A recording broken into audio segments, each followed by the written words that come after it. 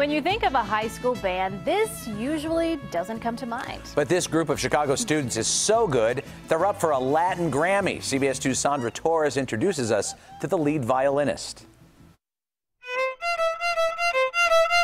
For 15-year-old Brianna Martinez, drawing the bow across these violin strings brings her joy.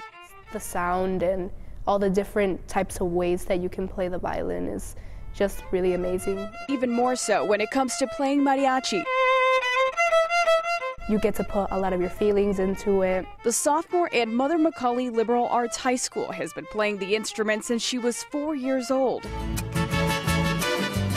Now she's the lead violinist for Mariachi Herencia de Mexico, a band made up of 18 Chicago area students ages 11 to 18 years old, which is nominated for a Latin Grammy for Best Mariachi Album. We're competing against mostly adults, and we're the only kids in the category.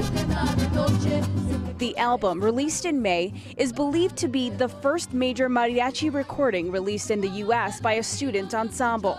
The members of the mariachi group come from Pilsen, Little Village, Gage Park, Brighton Park, and I think that that's something to be very proud of.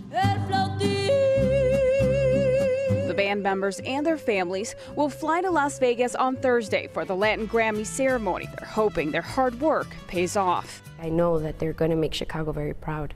Whether they win the Grammy or not, I think they're already winners. Sandra Torres, CBS 2 News.